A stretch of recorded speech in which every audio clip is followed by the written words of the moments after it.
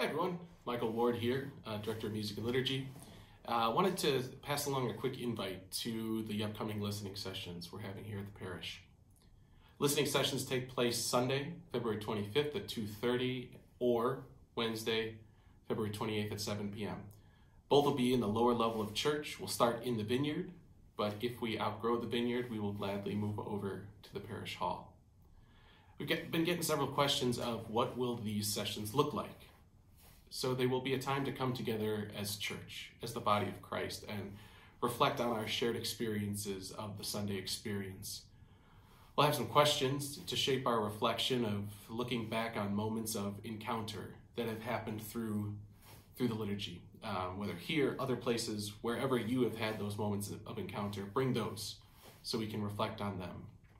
Will it be an open forum to just simply air grievances? No, not exactly. But it will be some of those I believe will come up, and we'll get to unpack those a bit. But more importantly, it'll be a time to be together and to reflect on what we do well whenever we gather for the liturgy.